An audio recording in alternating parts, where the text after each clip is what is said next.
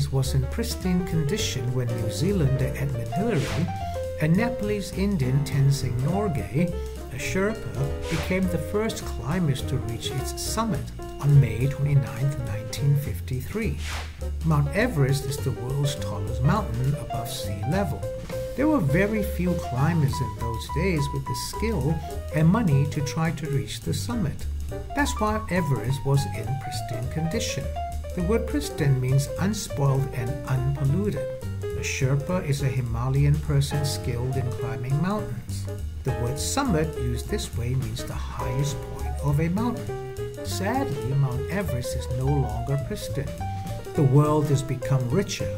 Thousands of people with money, including unskilled climbers, have climbed Everest since Hillary and Norgay climbed it.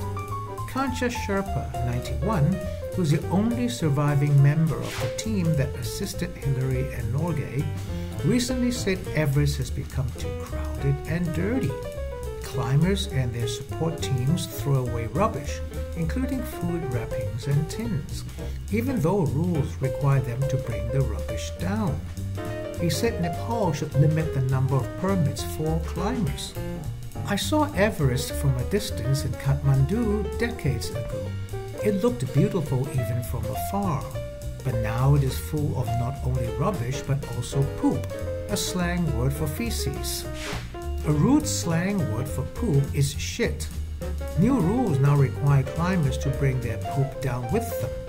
I will have to wait till the cows come home for that to happen because I don't think climbers will do that. Till the cows come home means a very long time.